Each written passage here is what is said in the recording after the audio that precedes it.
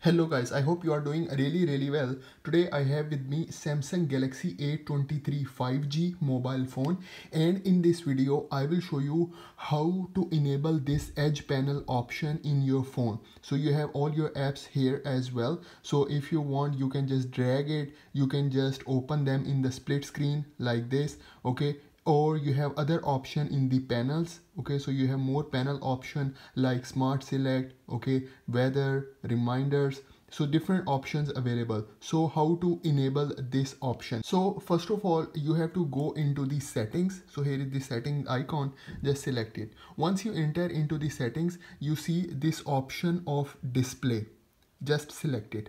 Once you select it, here you have to scroll down and you will see an option of edge panels, okay?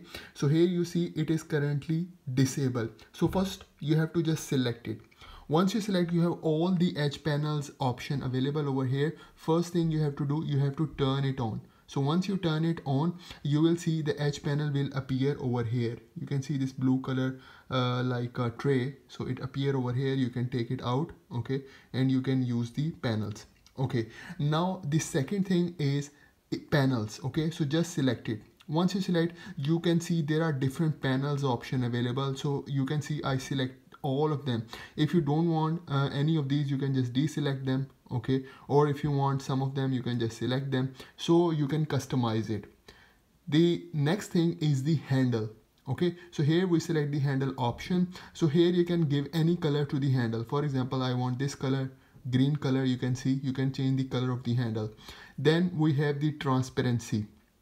So you can change the transparency from here, okay? So you can see it is completely transparent, or you can lower the transparency like this. So it's up to you.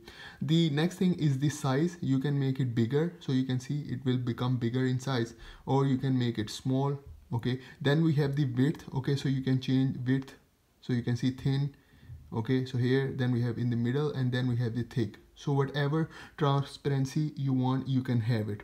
Now I will go back, okay, and now I will show you how does it work. So you can take it out like this. So here we have different apps, okay? So for example, I want to open Samsung Notes. I just selected Samsung Notes is now open, and here if you want, you can take your notes, okay? So you can write here, you can use the finger.